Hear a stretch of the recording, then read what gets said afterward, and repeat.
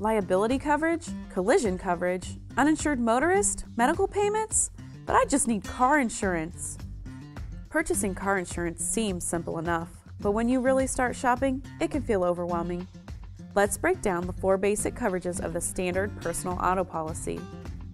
Liability coverage. Liability coverage provides you with the coverage you need in the event that you're at fault in an automobile accident.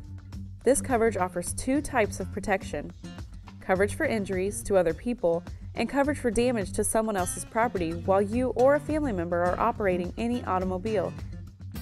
So, if you accidentally hit someone else's car and injure the other driver, your liability coverage would pay for not only the covered damages to their vehicle, but also for the medical expenses related to their injuries. And yes, I said their injuries, not your own, which leads us to our second coverage, medical payments coverage. Because liability coverage only provides coverage for injuries caused to the other people involved, you'll need medical payments coverage to help pay medical expenses related to injuries sustained by you or your passengers in an accident. This coverage comes into play no matter who is at fault. The third part of personal auto insurance is uninsured motorist coverage, or coverage. Coverage protects you if you're involved in an accident with someone who breaks the law by not carrying their own auto liability insurance. It does this by helping pay for any medical expenses you incur as a result of getting hit by an uninsured driver. And although it may not sound fair, these types of accidents do happen. According to statistics, nearly 1 in 7 drivers on the road is uninsured, which makes protecting yourself an absolute necessity.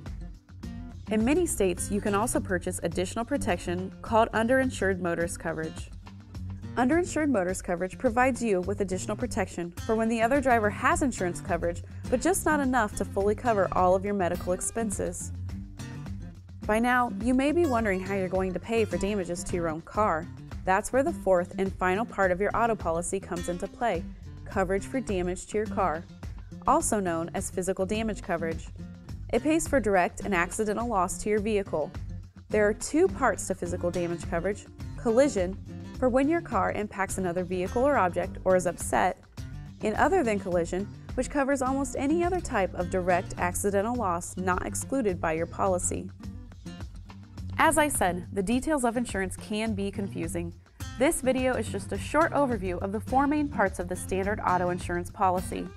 To ask questions and learn more about the exclusions and limitations that may apply, be sure to contact your local independent insurance agent right away.